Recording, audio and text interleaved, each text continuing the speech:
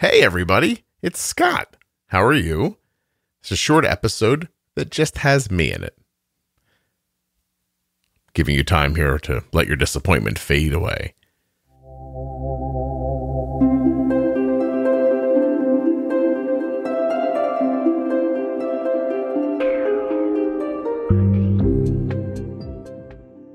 A few days ago, I was watching some news reports about the fires burning out in the western part of the United States, and it seemed like the next story was about hurricanes.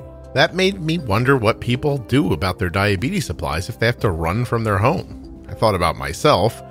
You know, being a boy, I pretty much don't pay attention to stuff like that. And what would I do? Probably just run over with a bag and take Arden's entire drawer and just dump it in. But would I run out and forget something? Or would I remember to go to the refrigerator and get the insulin? I don't really know. So I thought I'd like to have a list of things to take with me, or a bag prepared or something. But how do I come up with the right thing to do? Because I'm just not that well prepared. I'm not that person. So I thought I'd find some people who were. I headed over to the Juicebox Podcast private Facebook group, and I asked the question, what would be in your go bag? The post received 80 replies, and this is what people said.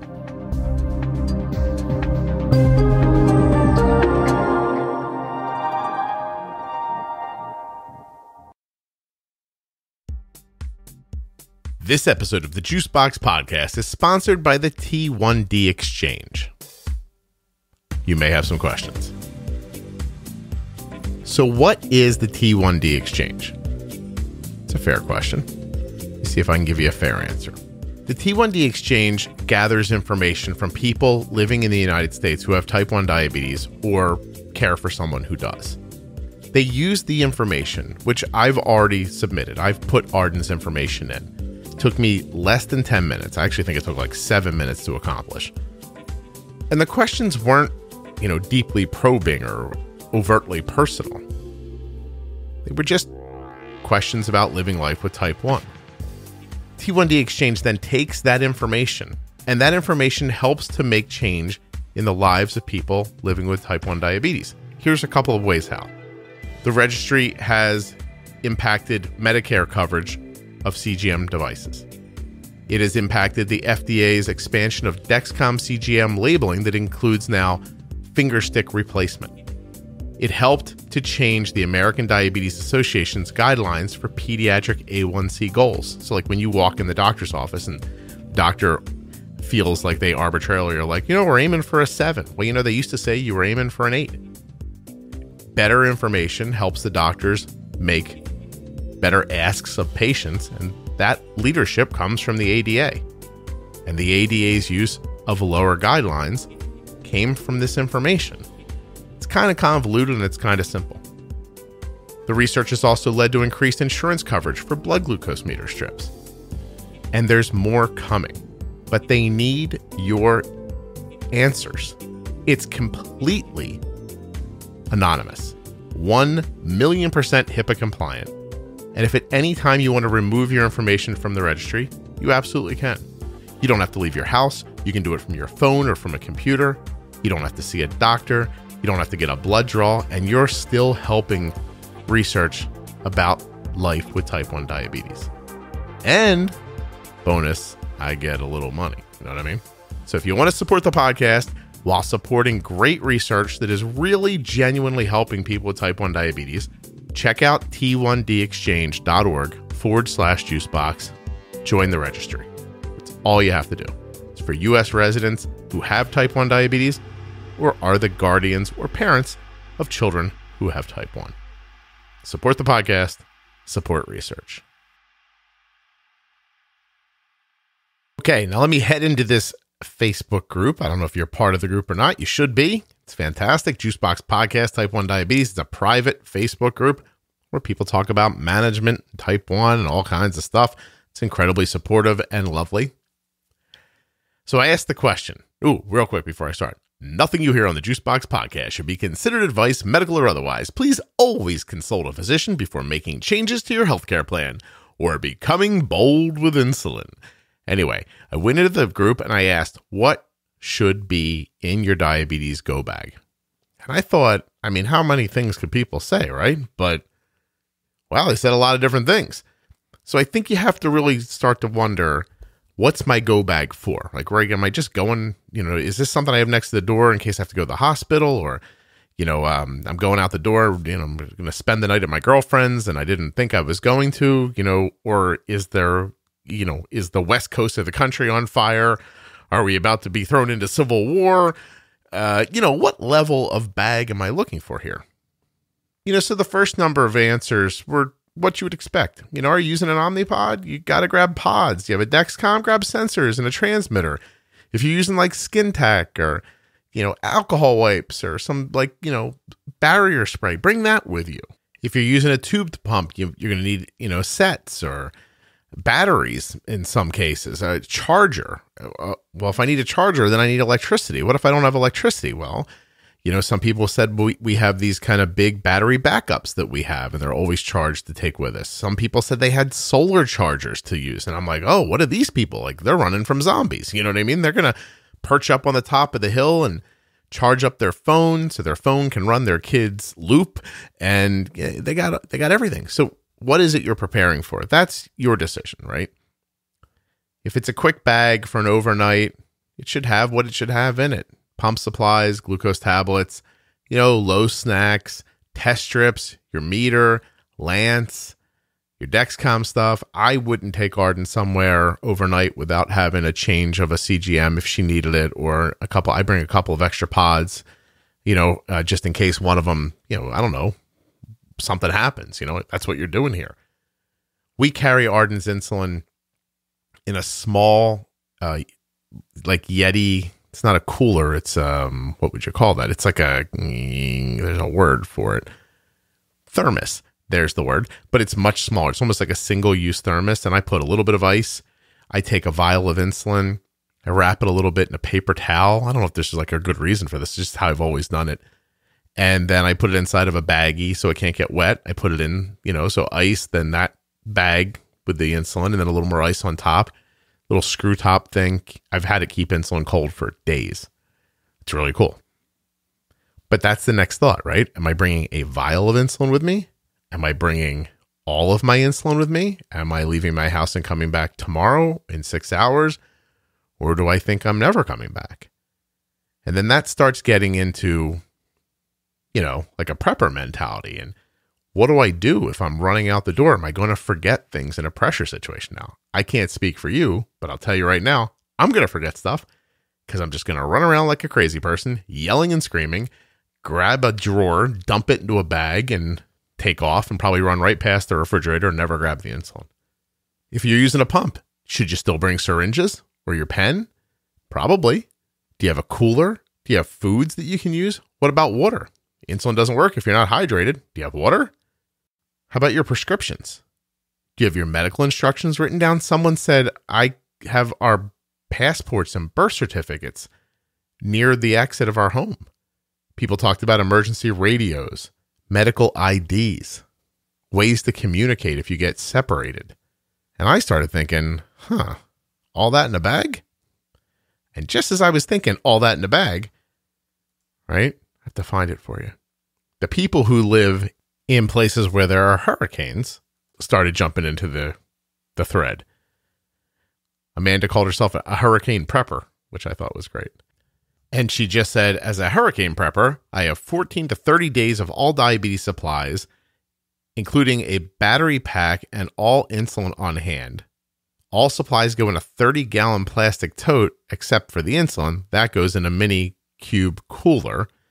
She said if I was prepping to leave in case of a fire, I'd take everything I could fit in my car. Where's the other one about this? Hold on a second. Annie said that she lives in Oklahoma, where there are, of course, tornadoes. She said, be sure to pack a whistle. Now, I wondered what the whistle was for, and so did Megan, who asked Annie, and Annie replied, not often, but if the tornado rips through a house, you can be trapped in the shelter. You need a whistle to alert people who are looking for you. Yelling works, but you can get tired and anxious, and it depletes your energy.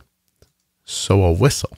And a number of people who have to deal with hurricanes echoed the sentiment, I don't have a bag, I have a plastic tub or a container with all the diabetes supplies in it that I can just grab.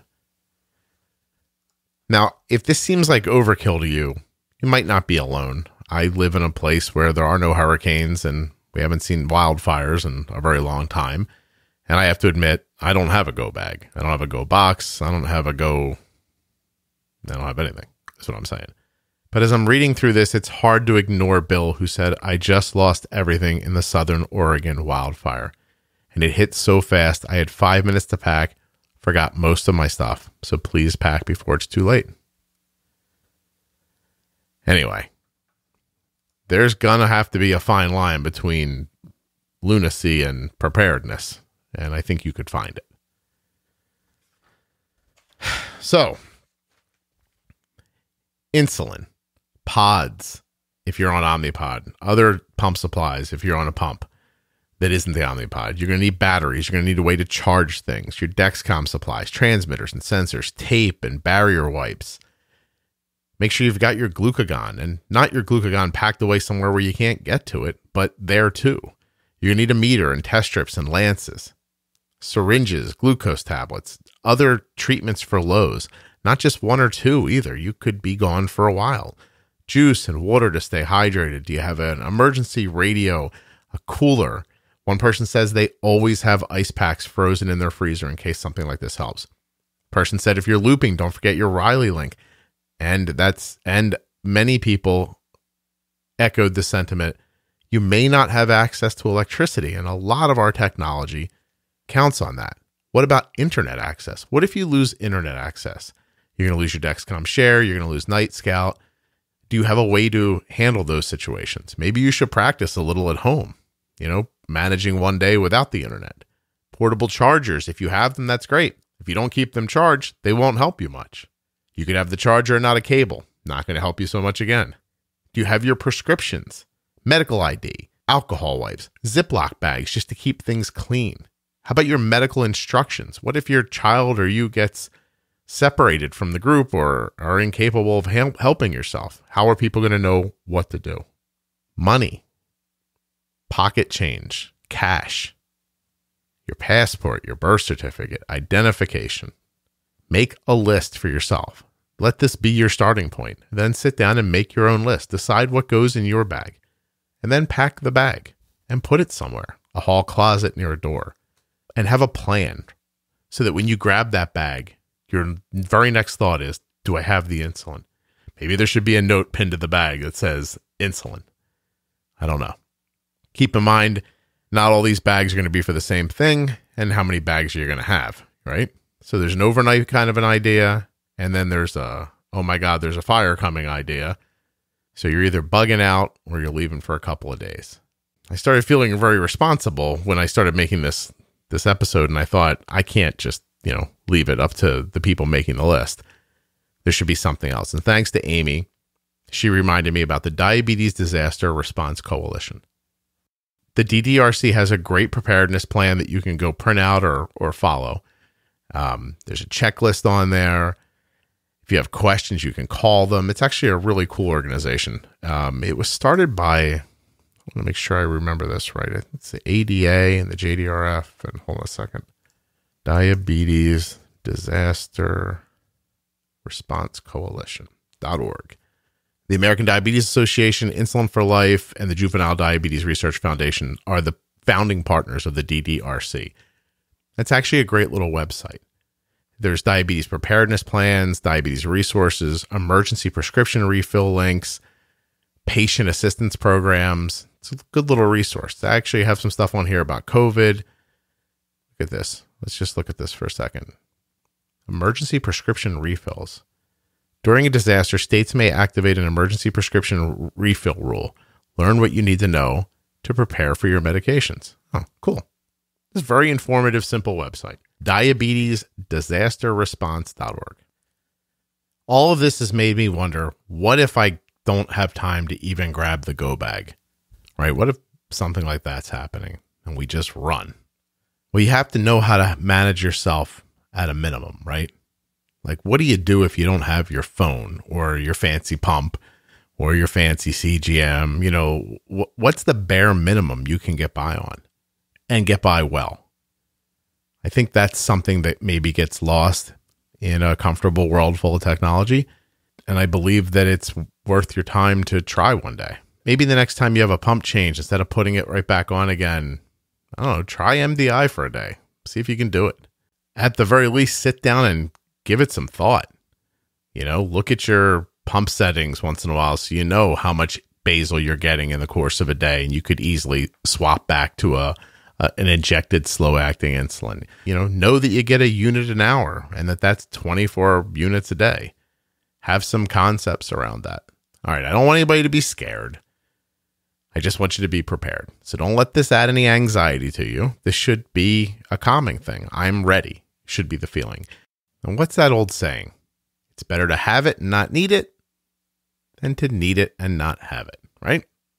Hope for the best, prepare for the worst. I want to thank all the good people of the Juicebox Podcast private Facebook group for putting their thoughts into the thread.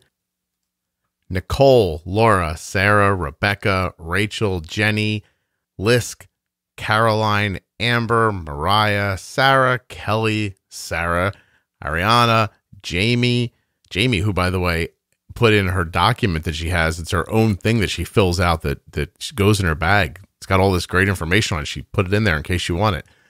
Lisa, Nikki, Amanda, Deidre, Rachel, Julie, Jessica, Teresa, Karen, Chelsea, Elena, Shannon, Megan, again, different Megan, Wendy, Melissa, Leanne, Jason, Laura, Britt, Ryan, Marta, Amy, Bill, Jill, Nesh, Annie, Brittany, Santina, Kenny, and Laura. Greatest type 1 diabetes Facebook page in existence, in my opinion. Thank you all so very much. Well, it goes without saying that I hope your go bag sits in a closet and you never touch it, but if that happens, don't forget to rotate the supplies out of the bag. The worst thing that could happen is you make your go bag today, 2 years from now, you're running from a grizzly bear, you grab your go bag. I don't know how the bear gets in your house, but let's just say it does. You grab your go bag, you're taking off, and what you've got in there is an expired glucagon and, some candy that nobody can eat. So rotate the bag back into your stock. I know I've just given you an extra job, but if you want to do this, it's going to be worth doing right. Thank you so much for listening to the Juicebox Podcast, and thanks to the T1D Exchange for giving me the opportunity to help with their registry. T1dexchange.org/juicebox. Hit the link in your show notes, fill out the information, support the podcast, support type 1 research. The T1D Exchange is looking for up to 6,000 participants? Well, I'll try that again.